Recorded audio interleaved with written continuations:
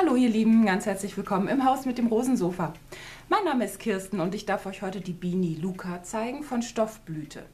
Ja, es gibt schon viele Beanies. Ich habe auch erst beim Nähen gemerkt, dass es hier einen Unterschied gibt. Also zumindest zu denen, die ich sonst genäht habe. Es kommt eine ganz normale Mütze dabei raus. Die wird etwas anders genäht, als ich das kannte. Und zwar werden da die beiden Halbseiten zusammengenäht und hinterher wird oben an der Spitze ein Stück abgeschnitten. Und das finde ich ganz originell. Ich zeige euch jetzt mal kurz, wo ihr das Schnittmuster herbekommt. Hier seht ihr die Facebook-Seite von Stoffblüte. Wer mag, lässt ein Gefällt mir hier. Hier erzählt sie, dass sie heute bei YouTube zu sehen ist. Das ist das Video, was jetzt läuft. Und hier findet ihr aber Designbeispiele für diese Beanie. Und das lohnt sich vielleicht, wenn euch da noch Ideen fehlen, da mal drauf zu gehen und das mal anzugucken.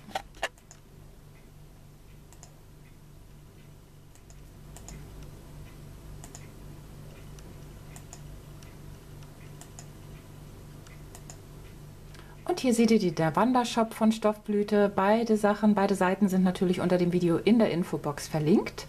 Was ihr jetzt hier nicht sehen könnt, also in der Mitte, das ist das Schnittmuster, um das es heute geht. Das bekommt ihr heute für mindestens eine Woche zu 40% weniger, nämlich für 2,40 Euro. Und ich gehe jetzt an den Nähtisch. So, hier seht ihr das Schnittmuster mit den schon zugeschnittenen Teilen. Ihr legt den Stoff einfach doppelt. Rechts auf rechts oder links auf links, ist im Prinzip egal. Also doppelt legen, Schnittmuster drauflegen, ausschneiden. Ihr braucht 2 Teile für innen und 2 Teile, also das ist mein Außenstoff, 2 Teile für außen, 2 Teile für innen. Ich nähe jetzt die Mütze ganz normal in der Größe, die das Schnittmuster hat. Wenn ihr eine Beanie möchtet, die hinten etwas weiter runterhängt, dann müsst ihr da noch 3 bis 5 cm dranhängen. Gut, dann werden jeweils ein Außenteil und ein Innenteil rechts auf rechts zusammengelegt und ein bisschen gesteckt. So, und dann werden die Stücke zusammengenäht. Hier habe ich schon genäht. Ich habe eine Overlock-Maschine genommen. Ihr könnt auch einen elastischen Stich auf eurer ganz normalen Nähmaschine wählen. Bei dem zweiten Teil müsst ihr eine Wendeöffnung lassen von ca. 3 cm. Steht in der Anleitung. Ich denke, das kommt ein bisschen auf eure Stoffdicke an. Ich habe jetzt einen sehr dünnen Jersey. Da reichen 3 cm wahrscheinlich. Wenn ich jetzt so einen dicken Vlies nehmen würde, würde ich vielleicht 5 oder 6 cm lassen. Also ich fange irgendwo an, höre dann auf, fange wieder an und nähe bis zum Ende.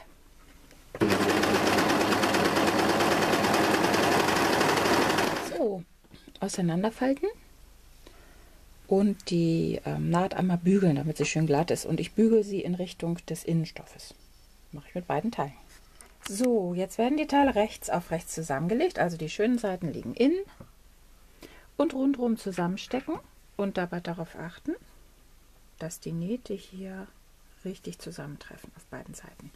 Ja, einmal stecken. So, und jetzt einmal ganz drumherum nähen. Wieder elastischer Stich oder Overlockmaschine, irgendwo anfangen, einmal ganz drumherum. Rundherum genäht, jetzt werden die beiden Teile aufeinander geklappt, so dass ihr auf der einen Seite den Innenstoff, den einen auf der anderen Seite den Außenstoff habt und dann wird das Ganze nochmal so längs zusammengeklappt.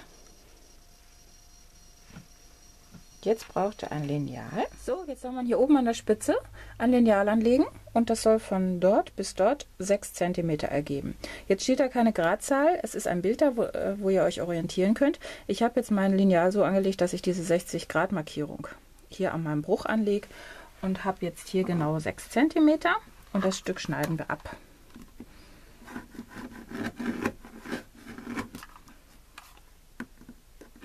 Das sieht jetzt so aus. Ihr seht, ich habe meine beiden Einschnitte. Ihr nehmt den Stoff hoch, zieht es auseinander, legt die Nähte übereinander.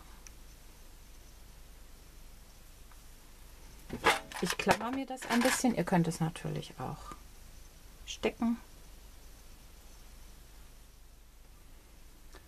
Und dann wird hier einmal quer rüber genäht. Fangt hier an, näht ihr hier rüber und dann macht ihr das mit dem zweiten Teil auch so.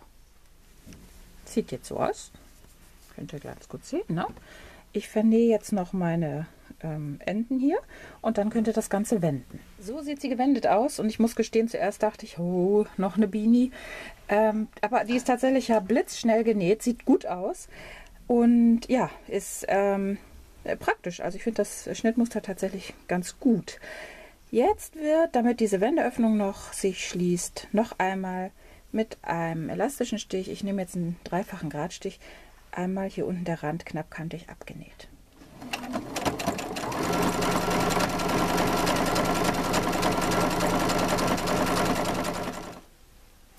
So, damit ist unsere Beanie fertig.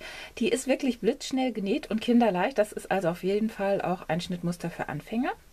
Ich freue mich wie immer über Bilder auf meiner Facebook-Seite, Stoffblüte natürlich auch. Vielen Dank fürs Zuschauen. Bis zum nächsten Mal.